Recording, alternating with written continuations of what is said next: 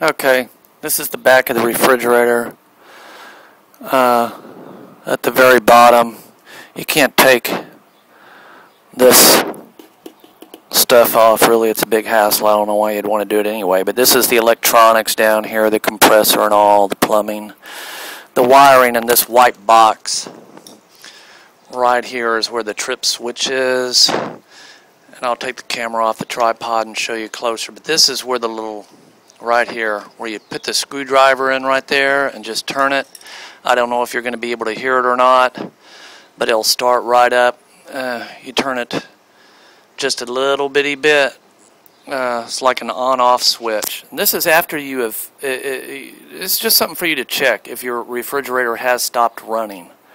And it could be, you know, there's other videos on YouTube where you'd open up this box and get this whole little unit out and it needs to be replaced sometimes. But in my case, you just need to turn the little I call it a trip switch. I don't know what the real name of it is. But here, I'll try to get a better view of it.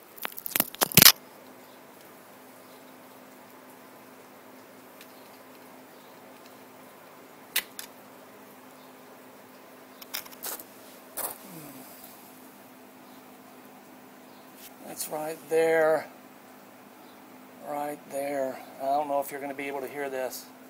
I'll put the screwdriver in there. It's plugged in now.